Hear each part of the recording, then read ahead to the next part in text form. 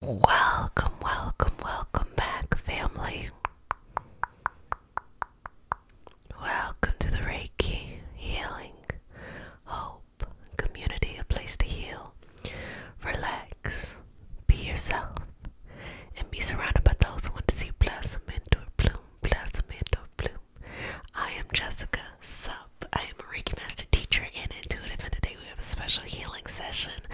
It is all about the glow up is real. I feel like I have a very glowy face today. Anyway, as she says, G to the L to the O, big glow. Okay, as the glow up is real, and we're gonna bring that energy into our lives. So, if you're new to the community, welcome, babies. This is your nightly self-care routine. Okay, this is where you take care of yourself and you just work towards that self-care and overall wellness. So, welcome to all my new babies, and welcome back to all my returning babies. Okay, so let's go ahead and get started. We start our session off with a prayer. It is not a religious prayer, it is a prayer to root us in our individual healing experience and bring us together as a community and as a collective. And because consent matters, to have your permission to say a prayer. Okay, let's do this. Okay, I'm just going to actually take hands, bring them to your heart, breathe in and out, okay, and start to channel in that beautiful energy and unconditional love flowing into your life, okay? We're going to begin.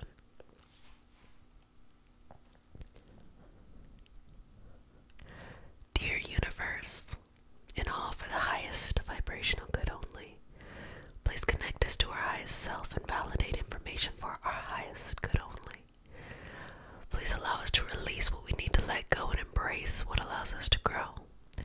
Let our journeys encompass the lineages, traditions, religions, and spiritual paths that bring light out through us to share with others. I say all of this in the name of I am. Ashe, Ashe, Ashe. Okay. So, it's all about the glow up today, babies. The glow up today. So, what's happening right now in the universe? There's an opening. There is an alignment of your energy, an alignment of your soul. Things are starting to become recalibrated in the way that you want it to be. So I would say, if you have the opportunity to look over the past 10 years of your life and see where you were, I guess 2012, all the way to now. And depending on how old you are, it's going to seem really influential. If you're younger, everything that you do up to this moment is really influential because you're growing up. And if you get a little bit older, you can be a little bit more objective of like, what was really important during this time. Anyway, I say all that to say, at the beginning of those 10 years, you're on a certain course. And then the course had this really weird detour from, I would say, 2015 was like the buffer all the way to now, okay? And it was almost like 2015 was the beginning buffer, and now we're at the end of the buffer. So between that, 15, 16, 17, 18, 19, 20, 21, 22, 26, 7-year energy that was going on, there was a deep lesson that was learned, or I wouldn't even say a lesson. The soul expanded in a way that was so unfamiliar. It might have been a way in which your soul had never experienced in previous lifetimes before. And because of that, it required kind of new energy. It was almost a little bit exhausting, because if the soul is infinite and it comes into this life with the knowledge of previous lifetimes, that means there's certain experiences we have in life that there's a little bit of universal knowledge that is still within us that helps us process those things and go through them. And if we happen to be in kind of like stuck in a cycle, we might be going through the same stuff over and over again. But what was happening here was an opportunity to expand in a way that your soul had not seen before. And when your soul expands in a way that is not familiar, you're given an opportunity to grow into a new identity.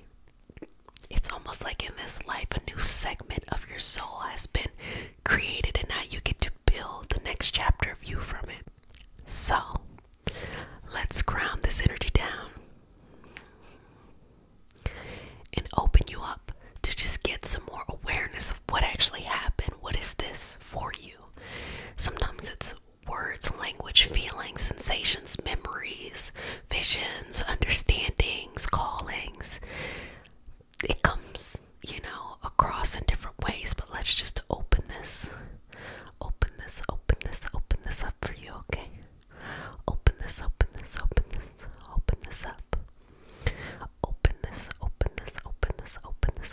up. Open this up for you, okay? So I'm going to take little pieces and open this energy up for you, okay? And expand you in the direction to see things clearly. So sometimes it feels like a hovering above the body, or it feels like you become very far away, but yet it's more of like an objective view of being able to see yourself in your life without you being in the middle. Because when you're in the forest, you can't see the trees, so just pulling this perspective back. And I want you to see how much you have grown. I mean, in exponentially beautiful ways.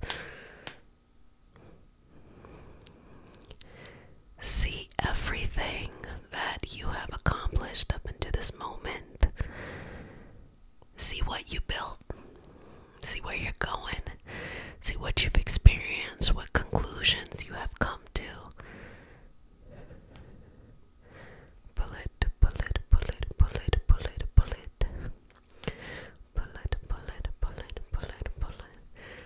that out.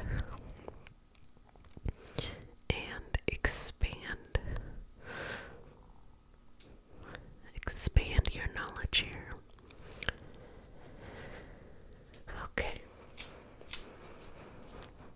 Breathe. In and out. Okay. Now, what are some things that you have experienced during this time? What did your soul need to learn? What did it need to know? Why did you have this experience? What was the purpose of this experience? There's a lot of reasons why we have these different experiences.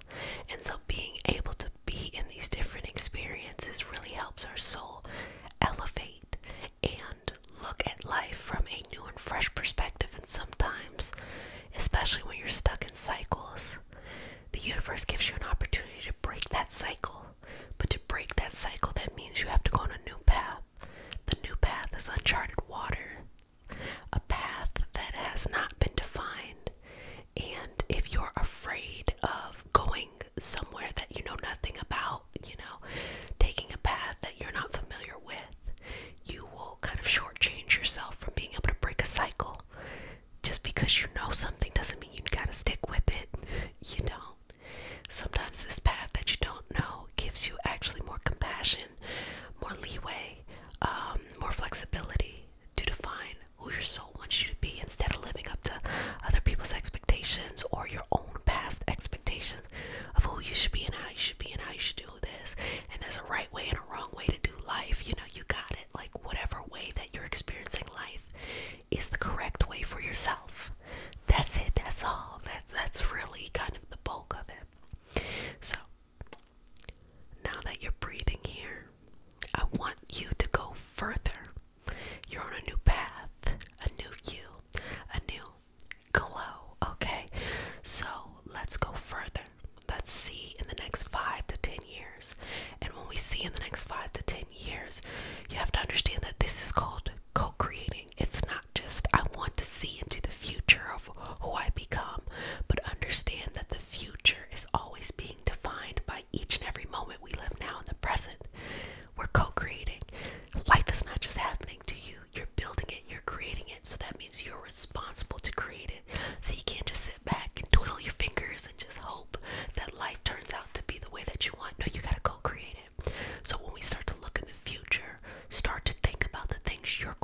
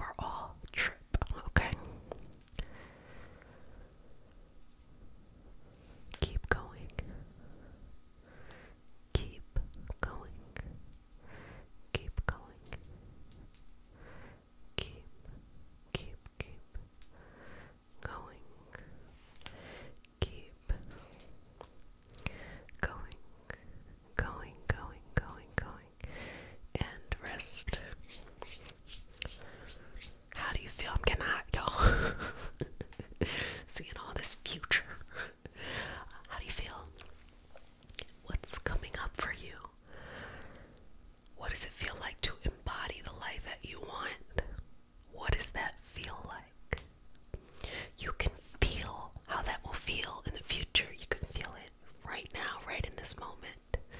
You have access to that. You are able to surround and engulf yourself in that presence and in that energy. You have all of those things disposable and at available to you when you need it at a moment's notice. That's what I was trying to say, at a moment's notice. And you can take that energy in, okay? So, just moving through some of this clutter, energetic clutter we happen to carry from time to time that makes it hard for you to see the power you really have. So just removing all of that clutter and sending it on. Okay, inhale and exhale. Inhaling and exhaling, inhaling and exhaling, inhaling and exhaling, inhaling and exhaling, inhaling and exhaling, inhaling and exhaling, inhaling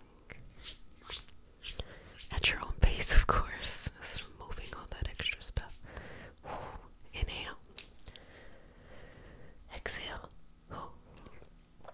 So how do you feel? Okay, so like how is it for you?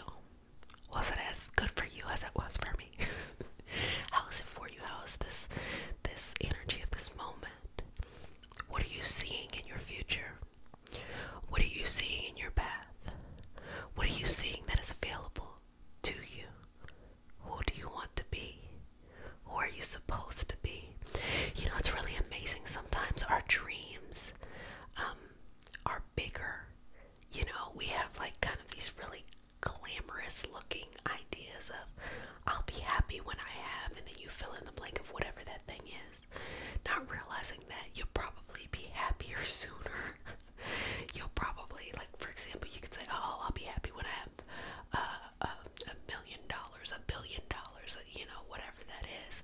But honestly, you might just be happier having enough money to be able to pay your bills and to enjoy life. Like, the amount of happiness that you associate with what you think is having a huge amount of money can actually be achieved closer. And sometimes when people start to chase their dreams, they associate a happiness to that big number, not realizing that you can get the happiness now. Now you can always set bigger goals of how you want to be helpful and how you want to receive abundance in your life.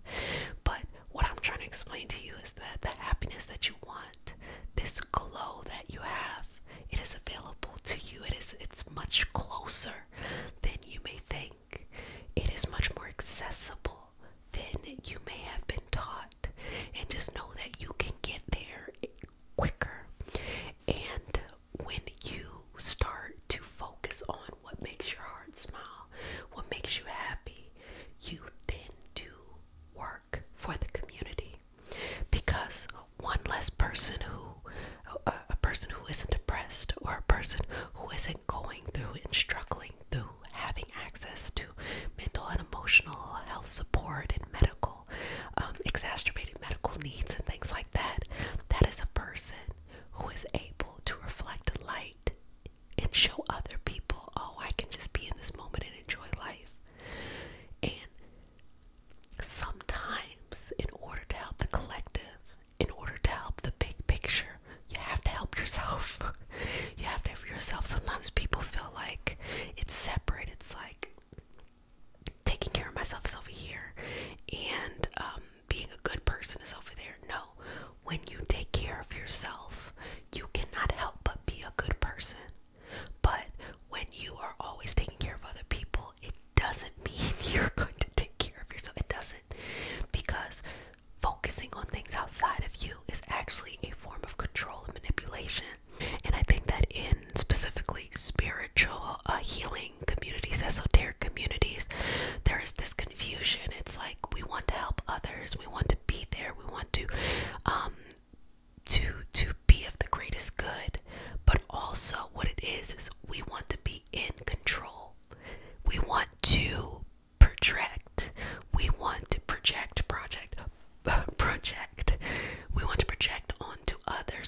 healing journey. So, yes, you may be doing something really nice and sweet, or that might be your goal. But if you just solve your internal life goals, you'll be able to naturally help others seamlessly. You won't have to go outside your way. You also won't have to do things for show. It won't have to be a big public display of, oh, look at me doing this great thing. No, you'll do things in your everyday life in a very seamless way and without the need of something in return. And when you don't take care of yourself and you want to take care of other people, and you don't, fill yourself up, you will grow bitter of pouring yourself into people and getting nothing in return. Take care of yourself so that when you give